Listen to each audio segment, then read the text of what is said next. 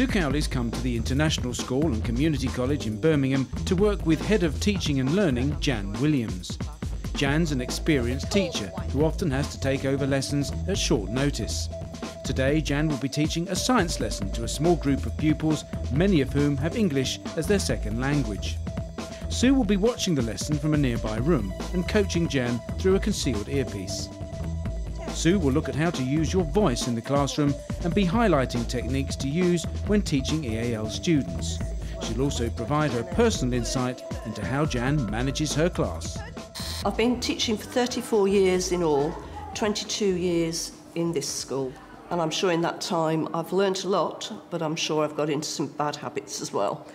There's only 10 students in the group, but they are very low level ability. There's some students who have very poor levels of English. Most of them are below National Curriculum Level 3, so they would be what we would call our nurture group. Just 10 pupils, but perhaps some serious issues.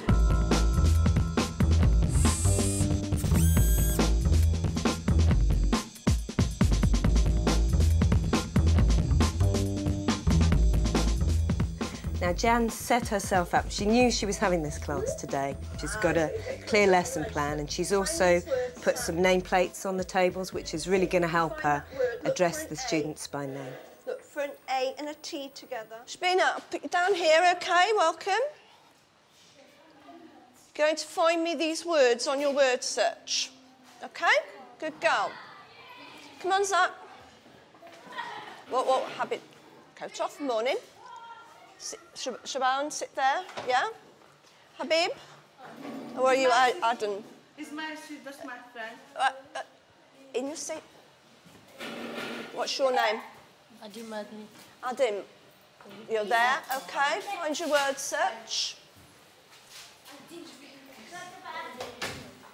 Jan, let's have a command, something like, come on, everyone, let's get this going. Let's get our word search done nice and quickly. Everybody sitting down. Come on, let's get our word search done. Have you got a pen? Right, particle. Particle. Sabawan, can you say particle for me? So Jan's using lots of repetition here, saying the same word over and over, because these students have English as an additional language. So she's really trying to get them to understand the vocabulary that they're going to be using during the lesson. I'm sure that in a few weeks you will know these off by heart, round the wrong way and backwards. OK, look at the board. Hadnam, I need you to look at the board. Hadib, I need you to look at the board, please. I'm looking, man. You're looking, I'm Miss, not man. Do I look like a man? No, I'm Miss. OK, remember that, Sabawan? I'm a Miss. Right, what are we learning to do today? We're learning to know what elements and compounds are made of. Like elements and compounds, what they're actually made of. Jan, when you've explained the objective, can you see if you can get one of the students to repeat it back to you? Maybe one or two of them. Maybe Emma, who's looking a bit disengaged. Be able to identify an atom, an element, and a compound. Emma, what must we be able to do? What have we got to be able to do by the end of the lesson, everybody? Identify atom, element, and how are we going to do that? Carl, what are these things made of? Well done. They're made of metal. Zach, metal. Can you say metal for me? Metal. Good. They're made of metal. If you can imagine yourself being in a classroom in a country where you don't know the language and the teacher is talking in that language that you hardly know any vocabulary of, and you must pass your days in this kind of blur of just noise. And so what Jan's doing here is picking out the words that they need to assimilate. And by saying them over and over again, she's hoping that some of this will stick with these students. What am I looking for? Jan hasn't spent too long introducing the topic of the lesson to the class. So that's probably about sort of 8 minutes where she was actually talking them through the new terms, getting them to say these words. What do you think we would see? We're drawing what we think we would see if we could look right inside the metal. Jan, could you perhaps get that boy's partner to just talk him through what they've done so far?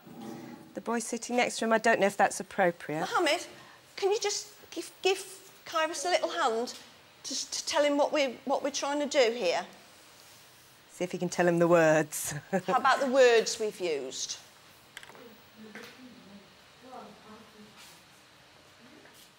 Often with EAL students, one of the most effective techniques you can use is, you know, you be teacher, teach each other. And sometimes the students will, you know, go into a different language, doesn't really matter, as long as they've got the understanding there in English in the first place, they can then communicate with each other. And perhaps think as well about getting a student up to the front and telling the class, even in another language, doesn't always have to be sticking to the English. So what we would see, can I have pens down now, please? We'll use the whiteboards again in a minute. You can leave them on there so it'll help you. So they all touch. Jan, can you bring the volume of your voice down? Make them listen to you. OK. Pens down. Put your top on your pen, please. Brilliant. That's really She's got great. quite a high volume relative to what is actually necessary for this group. That was lovely, Jan. Thank you. That was really lovely. There's one group there. They might have 4 joined together. Thank you. They might have 6 joined together. What can I do, please? Adnan, how are those the same? That Jan, up to now, hasn't done any writing with them at all. They've done some drawing. She's made the professional judgment that actually what's crucial here is that they understand, that they have a hands-on experience and the vocabulary. Actually getting them to write about it may be a challenge too far, a literacy challenge that would just be that little bit too much. Better that they feel successful and confident at the end of the lesson. Each one has got 2 in. Can you build me one with more than 2? Yeah. Yeah? Jan, when you go around to the individuals, can you just experiment with taking your volume really low, right? Get right in close to them. And again, it's just this thing of a habit that you get trapped into. I talk at this volume when I talk to the whole class, but actually when I go into an individual, I can get nice and quiet and just... And what happens there is the child feels like it's personalised, that little interaction. It's just about me and that child for a moment. One little blue. So you've got 1 there. But how are you going to use your other colours?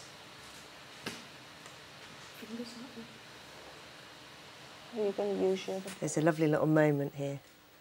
Just a little smile from Jan. We haven't seen too many. She's keeping it quite, not strict or firm, but she's keeping it a little bit distance from them, but then they get a little smile as their reward.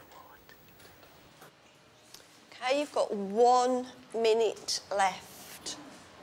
1 minute. How many have you built? I guess when you've been doing it this long, it's kind of, it becomes part of you. It just becomes an instinct to say these things, to do these things. How many have you got? 1. You're going to do another one. Jan, this is absolutely lovely. We're really enjoying watching you. Right. The atmosphere is so calm, isn't it? It's absolutely beautiful, lovely, lovely and calm. How about Nothing. doing that? Oh my God. How about doing that? Oh, Zach, that was really nice. Thank you. Right, we've got 30 seconds. Sabina, sweep the floor. Thank you. This is the minute that can last as long as a minute needs to last. So you kind of make a judgment, really, about how long they need. 10 seconds. OK, now, bit of finger exercise. Wiggle your fingers. Zach, wiggle your fingers. Give them a bit of exercise. Carl, I can't see your hands wiggling. Well, that's it. And stop wiggling. Bowen. Yes, miss. Thank you. Yes, I've seen your hands. Okay, Sometimes children can be too engaged. You've made me, now show You don't want to let them Show go. me what you... So, OK, put those to the side. Put those to the side and use your whiteboards for me. Adnan, I need you to use your whiteboard now. Bowen, I need you to use your whiteboard. Kairos, that's great, you're ready. Carl, are you ready with your pen? Habib, are you ready? Pens, When you have a ready? larger group, say 20, 30 students, Whiteboard. you would need those moments during the lesson when you, right, everybody come back to me. Because if they're not all back to you, then it's quite hard to control with larger numbers. Whereas Jan hasn't really done that. She's kind of kept this almost kind of constant input, reassurance, everybody, come on, let's move on to the next bit. Because that's best suited to this type of class. There are some pictures here. Got some good ones there. Bowen, is this one big compound? Oh, Is this a big compound, Bowen? no. Yeah. She's timed it impeccably, actually. They're just getting towards the end. There's about 10 minutes to go. So they're going to do this activity, then she's going to pull them back together to check the Walt and the Will have been achieved. And they'll leave with that sense that there's been no sort of rush, no pressure during the lesson. Is that an atom? An atom is all on its own. All on its own. Who thinks they know what an element is? An element. An element. Mohammed, do you think you know what an element? Tell us. There is an extent to which, as a teacher, this feels like pulling teeth. It's like, come on, I've led you through this for an hour. Who can tell me? Please, please, please be able to tell me. Well done. And they can. There you go. And for me. So a lovely, calm ending to the lesson. Jan's getting them to leave their resources on the table. She's given them some positive reinforcement. A really, really successful lesson. Were there some useful things that I pointed up for you? Yes, there's usually more people in the class, so I have to raise my voice much more. Yes. And you really made it clear that I needed to change my voice levels for different parts of the lesson. Yeah, and I think there was some lovely moments. You came in close with some of those students, and there were some lovely little intimate moments where they really connected with you, even though you don't know them particularly well.